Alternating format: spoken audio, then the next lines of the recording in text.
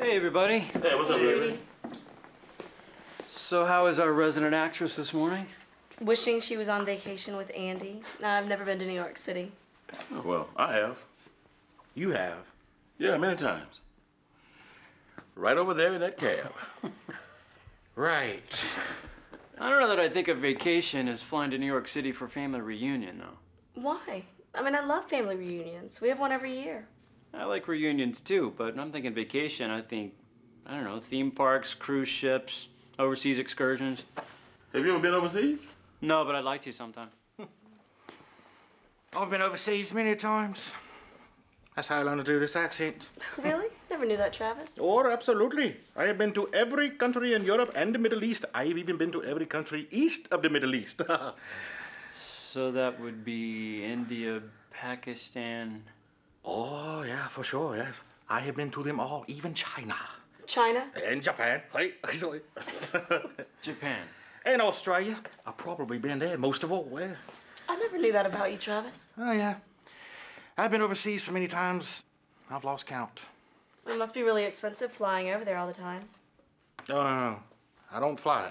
I'm afraid of heights, so no, I don't fly. So you just take a boat? No. Can't swim. So you'll never see me on a boat. I mean, you never know if those things will go down or something. Travis, you're not making any sense. If you don't fly or take a boat, then how do you get overseas? Well, I watch all the travel shows on TV. He set you up for that one, Kelly. Travis. Yep, I've been overseas so many times, just sitting right there in my living room chair. You guys are crazy. No. Excuse me. He's crazy. Yeah, I'm not sure about either one of you guys. Hey, where's Jamie? He's late this morning. Well, he probably thought that this week was his vacation, too. Still wish I was going with Andy. It's gonna be really lonely this week without her. Now, Kelly, how can you possibly say that? You've got 3 other actors and Rudy here to brighten up your day. Johanna's here. She's up in the office. No, wait. She's helping Mr. Wheeler move to his new office today. Whoa, Mr. Wheeler's moving to a new office? Yeah, same building, just up one floor. Oh, well, I guess Mr. Wheeler's moving up in the world then. I guess you could say that. Wait, so without Johanna here, that means that I'm the only woman in the building? But look at it this way, Kelly. With Andy gone, you get to play your parts and her parts in the show this week. That's right. And you even get to take a ride in a New York City cab in one of the scenes. That'll make it feel like you're right there with her. Oh, yeah, Gates. That's gonna make me feel like I'm really in New York City. Well, I tell you what. Anytime this week you get the urge for New York City, then just come and get me and we'll do the cab scene. Gee, thanks, Gates. You're so sweet. Hey, Gates, why don't you give her a cab ride right now? That's a great idea. No, that won't be necessary. Oh, come on, Kelly, it'll cheer you up. Riding in that cab is not going to cheer me up. I bet it does. You and Gates can rehearse the scene you're going to do in the show this week, and I've never seen it. Travis, I don't want to. Oh, come on, young lady. Tis a beautiful day to take a ride in the city, no. No, thank you. Rudy, have you ever seen this scene? No, actually, I haven't. See, Kelly, we can try it out on them. Neither one of them has seen it. Gates, I don't want to. I'll get my costume. Gates. Come on, Kelly, I really want to see it. No. Come on, Kelly. Rudy, you want to see the scene? Sure. All right. Why do I let you guys talk me into these things? We're not trying to talk you into anything, Mon. We just wanted to cheer you up. Yeah, cheer me up.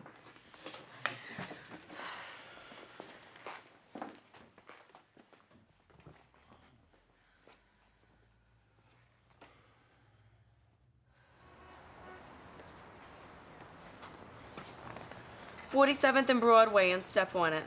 Yes, ma'am. We'll get you there safe and sound, a lot willing.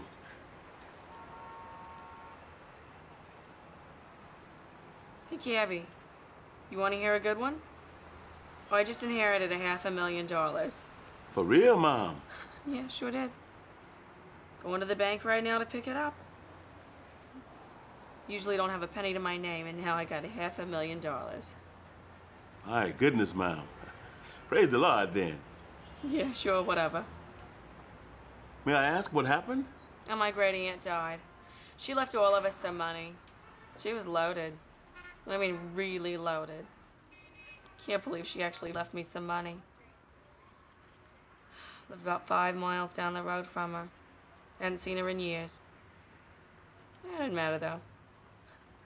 $500,000. Can you imagine all the sorts of stuff I can buy with that? Can really change your life. $500,000 can change a person's life for a little while. For a little while. $500,000? Do you know how much money $500,000 is? Yes, Mom. It is a lot of money. But it will only change your life for just a little while. Why do you say that? Because after a little while, the money is gone. $500,000 will last me for the rest of my life. And then what? And then what? And then what happens? I guess you go to the big graveyard in the sky. I'm sorry to disappoint you, ma'am, but there is no big graveyard in the sky, especially when a person dies. Nah, who cares? You live, you die. $500,000. Who cares? Well, I care, ma'am. You care about what? I care about what happens to you when you die. I just inherited $500,000. I'm not planning on kicking off anytime soon. You know, I'm not that old. I understand, ma'am. Oh, there's the bank here. We pull over. Yes, ma'am. So what do I owe you? It is $15, ma'am. There you go. Thank you. Sure. Oh, ma'am, Yeah? have you ever noticed what's written on the back of a $5 bill? No. What? Yeah, take a look. The United States of America. $5. No, ma'am. Right there. In God we trust? Yes, ma'am. And if you put your trust in Jesus, he will take you to heaven when you die. Yeah, whatever you say, Cabby. It is not what I say, ma'am. It is in the Bible. All right, whatever. One more thing, ma'am. What now? Your great aunt? All the money in the world is of no use to her now. Yeah, I guess you're right. You know, she's not running around anymore, flapping a big fat mouth, causing trouble. She's just not around anymore. Yes, ma'am, and the only way that she would get to heaven is she put her trust in Jesus. Yeah, I don't think she did that. I'm sorry to hear that, ma'am. But what about you? You still have time to believe and trust in Jesus. Yeah, I'm still kicking. I guess there's still hope for me. Yes, ma'am. But the only thing is, you don't know when your time is going to be up. Guess you're right. Hey, thanks for caring, Cabby. I'll think about it. Please do, ma'am. Please do.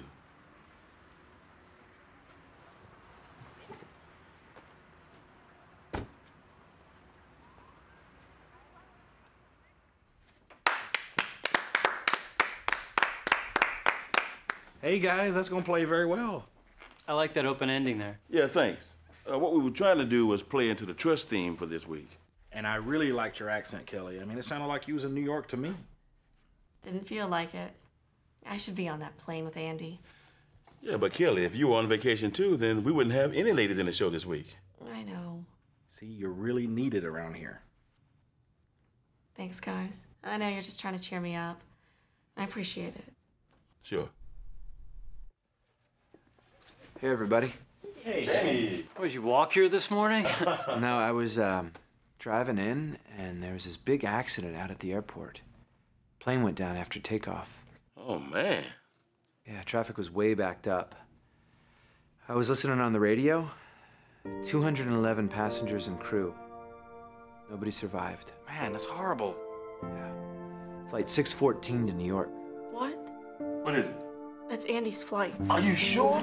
Andy was on that flight. Oh, no. Jimmy, are you sure? Yeah, flight 614 left at 8:03. Oh, Well, maybe she wasn't on it. call her cell phone. What's her number? 277. I don't know where. I've got it. Are you sure, Jamie? Yeah, I've been sitting in traffic for an hour. I've been listening to the details over and over again. Oh, you're absolutely sure? Yes. Flight 614 nonstop to New York, left at 8:03, went down just after takeoff and crashed into that wooded field by all the phone towers and burst into flames. There were no survivors. Oh. All I get is a recording. The customer can't be reached. It might be those phone towers. Call her home, Rudy. Call her home. No, she doesn't have a home phone. She uses her cell phone for a home phone. That's right. I'm going over there. No, you can't. They got it blocked off for miles. I just happened to be going by at the time. You can't get there now unless you're an emergency vehicle. What are we gonna do? Is there somebody else we can call? Yeah, doesn't she have family around No, here? they're all in New York. Well, call her cell phone again, Rudy. We gotta do something. What can we do? Oh, we gotta do something. Is it ringing? Not yet. It's got to be those towers. Kelly, are you sure that was her flight number? Yes, I'm sure. Same recording. Okay, listen. We need to pray. We just need to pray for a miracle. Oh, dear God. Lord, we need a miracle here. Please spare Andy, Lord. Father, we need you to just somehow, some way, just do the impossible, Lord. Make it so that Andy didn't even get on that flight. And if she did, Lord, let her be alive and well. Gates, Jamie said there were no survivors. Right now, Father, in the name of Jesus, I thank you, Lord, for just keeping Andy off that flight. We've got to find some way to get in touch with her. Maybe we can go to her house or something. I'll call Johanna. She's over at Mr. Wheeler's office. They're nearby. They can stop and check it out. Good idea, Rudy. Call her. Doesn't Andy live just a few minutes from Mr. Wheeler's office? I have no idea. I've never even been to her house. Yes, Gates, she's right next to the office. Johanna, hey. Yeah, look, we've got an emergency here. Look, a plane went down at the airport this morning. Right, yes. Well, look, we think maybe Andy may have been on that flight. Right, yes. We tried her cell, nothing. Look, I need you just to go over to her house just to see if she's there so we can confirm. Right. Okay. Okay, good. And please hurry. Okay, bye. She's gonna go over with Mr. Wheeler. Oh, good. Jamie, are you sure it was the 8:03 flight to New York? Yes, absolutely. Well, maybe there was more than one flight going to New York. I mean, they have several a day, right? No, there were just two this morning. There was a 6:55 and the 8:03, and Andy wanted the 8:03 so she could sleep later. Oh, dear God, please keep Andy off that flight. Let her car be sitting right there in that driveway when they get there. Gates, that was her flight. She was on that flight. Oh, dear Lord, please make it so that Andy did not get on that flight. Please spare our sister. I can't believe this is happening. I can't just sit here. I've got to go over No, there. Kelly, you can't get anywhere near there. I'm telling you the truth. What are we supposed to do? There's nothing you can do. Kelly, look, we're just as concerned about this as you are, but we need to wait. Wait for what? Because we gotta wait till things get cleared up over there. I mean, so we can even travel over to get to the airport. He's right, Kelly. We couldn't even get close right now. Look, we got to keep our heads, and we got to keep faith. I mean, remember the Lord's in control of this. We can't forget that. Is there anyone we can call that may know something about Andy? No, All right, how about a friend or a neighbor? I don't know who you could call. Well, there's got to be some way we can find some information. Maybe we could find a passenger list. Yeah, that's a great idea. Let's call the airport. Rudy, you got a phone book? Johanna's office. Okay, I'll go get it. Hurry, Jamie. No, wait. Just call information. Just call the operator.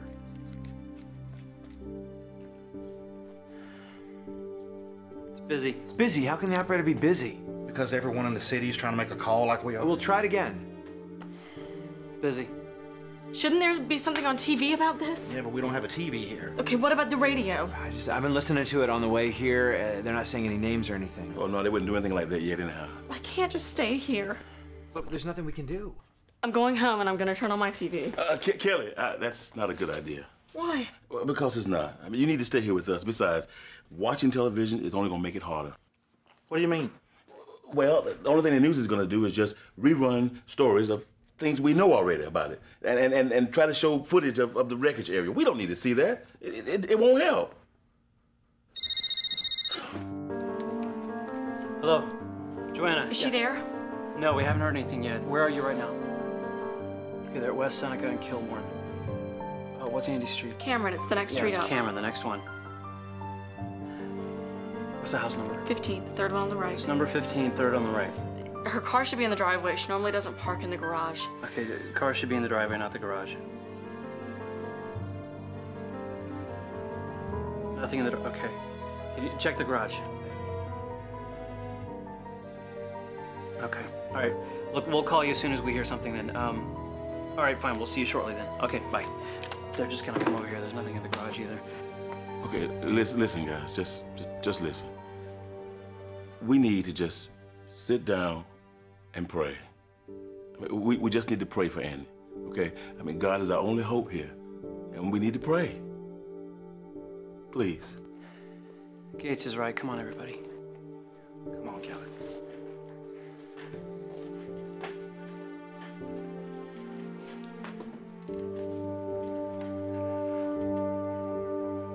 Oh, God, help us.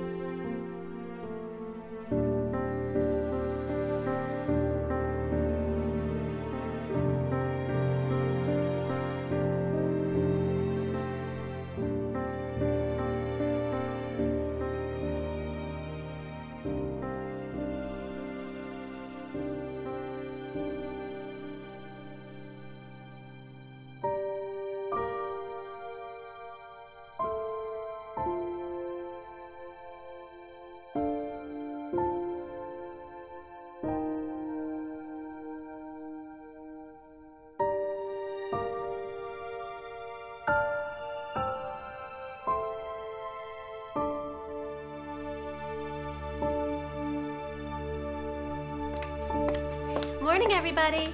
Andy? Oh, Thank God you're okay. I'm fine. What's wrong? We heard about the plane crash. What plane crashed? The one we thought you were on.